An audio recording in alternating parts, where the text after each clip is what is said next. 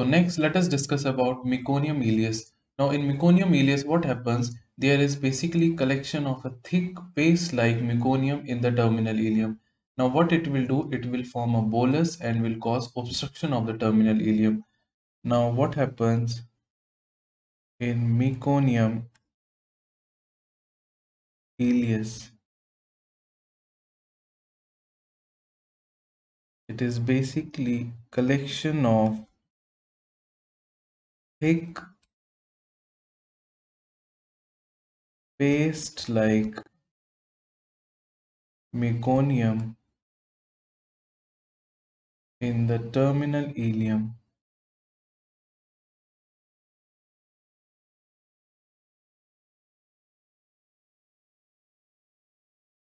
and it leads to obstruction of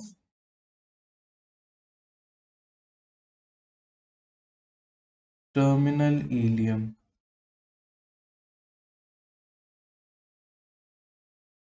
Clear? Now this meconium ileus, it is seen in patients of cystic fibrosis, and it has been found that it is associated with 15% patients with cystic fibrosis.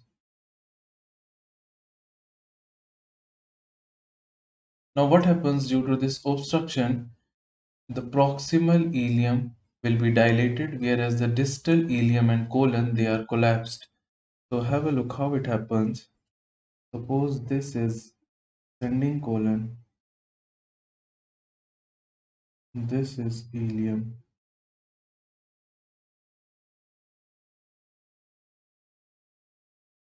Now this will be the collection of meconium. So as a result of which the proximal bowel, it will be dilated, whereas the distal bowel, it is collapsed. So what happens here? The proximal ileum is dilated, whereas distal ileum and colon, they are narrow. Now clear? Now next important point is that sometimes what happens, there can occur enormous dilatation of the proximal part of the ileum and perforation can occur. And if this perforation occurs in intrauterine period, so it can lead to intrauterine perforation peritonitis. And this is termed as fecal meconium peritonitis. But please remember that this fecal meconium peritonitis, it is a sterile condition. It is a sterile condition. Now next, let us discuss the clinical features. See the clinical features, neonates, they will present with features of intestinal obstruction. So what will be the clinical features? The neonates will have features of intestinal, more specifically ileal obstruction. They may have respiratory dysfunction, and since it is associated with cystic fibrosis, so they may present with exocrine pancreatic insufficiency. So they may have exocrine pancreatic insufficiency.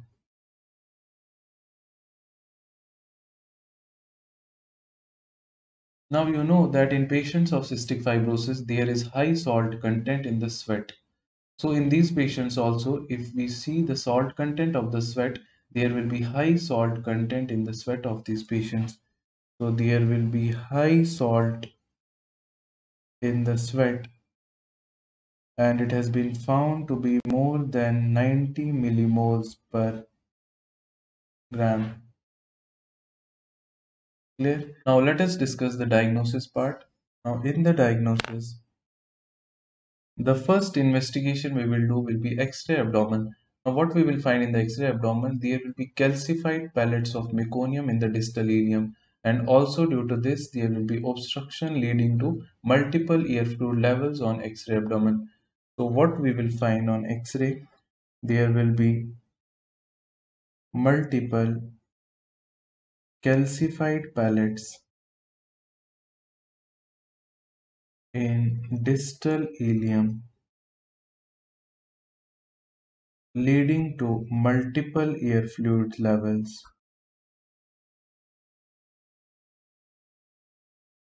and this type of appearance is termed as soap bubble appearance. Soap bubble appearance, and also called as Neuhauser sign. Neuhauser sign. So it is called as soap bubble appearance or Neuhauser sign. Now another important test for diagnosis is what we do. We inject pilocarpine, which is an cholinergic drug. This drug is injected in the skin of the patient. Now we know that this pilocarpine, it is a cholinergic drug. Now when we will inject this drug in the skin of the patients, what it will cause? It will stimulate the sweating in the skin, and as a result what is done? This sweat is collected and sodium and chloride levels, they are analyzed in the sweat, and it has been found that they are more than 90 millimoles. So what is done when they are injected in the skin? It will stimulate sweating, and when the sweat is analyzed for sodium and chloride, its levels have been found to be more than 90 millimoles. Clear? Next important test is what we do. Vomitus of these patients do not contain trypsin. As a result, if the vomitus is poured on exposed X-ray film, what we will find, it will not digest gelatin of X-ray.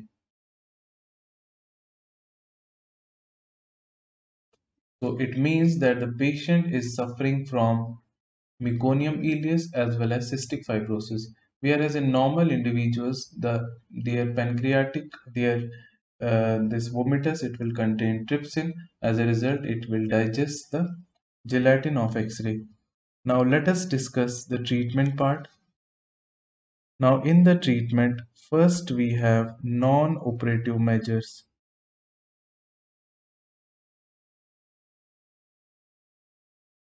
In non-operative measures, what we do dissolution by gastrographin or tween 80. What we give in non-operative measures, we give dissolution by enema using gastrographin and tween 80. So it will cause dissolution of the meconium pellets. Another important drug which can be used is 10% N-acetylcysteine. Now, how it is given? A per annul irrigation using N-acetylcysteine is given. What it will do? It also causes digestion of these meconium pellets. So next, let us discuss the operative measures. Now, operative measures.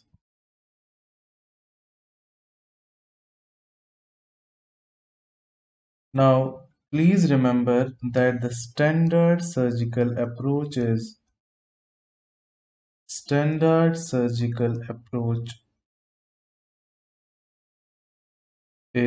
enterotomy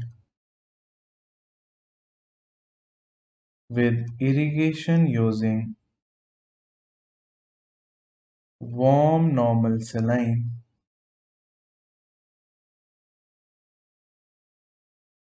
or 4% N-acetylcysteine.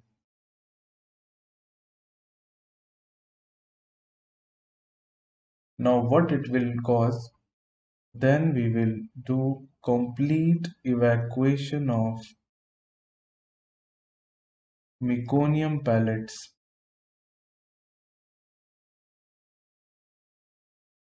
Now first what we will do an enterotomy, then we will open the bowel wall. After that we will do irrigation using N-acetylcysteine or warm saline. After that what we will do, we will remove the meconium pellets. Or another thing which we can do, we can milk these meconium pellets into the large bowel.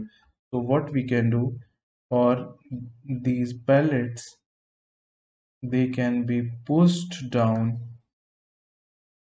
into large bowel manually, and after that what is done, closure of enterotomy is done. After that closure of enterotomy is done. Now clear? Now what this N-acetylcysteine does, it breaks the disulfide bonds of the meconium, as a result of which it does what it causes. It separates these meconium from the bowel wall, as well as it also decreases the clumping of these meconium pellets. So next, other methods. Let us discuss the other methods which are used for the treatment. Now, if the condition of the patient is critical, then there is an operation which we do. It is termed as Bishop-Koop operation. So have a look. If patient's condition is critical and if he is in obstruction, then we go for Bishop-Koop's operation. Bishop-Koop operation. Now in this Bishop-Koop operation, what we do, in this operation, suppose this is the large bowel. In this, the distal ileum will be taken out as ileostomy, and the proximal portion will be anastomosed with this segment. So if these are the pellets here, meconium pellets, what we go do, we take out this distal segment as ileostomy out, and the proximal segment is anastomosed with this portion of the ileum. And through this, what we will do, we will give irrigation with N-acetylcysteine. And when we will give irrigation using N-acetylcysteine, it will break down these meconium pellets. So this is termed as Bishop-Koop operation. Now next important is, there is one more operation which is termed as Centuli operation. Termed as Centuli operation. Now in this operation, what we do, have a look. This is large bowel. Now in this, the distal segment is anastomosed and the proximal segment is taken out as ileostomy. So this distal segment will be anastomosed. These are the pellets, and this is taken out as proximal ileum, taken out as ileostomy. This is the anastomosis. These are the pellets. So here what we do, here the proximal ileum, it is brought out as ileostomy, and through this ileostomy what we will do, we will do irrigation, and after that the distal ileum, it is sutured to proximal ileum.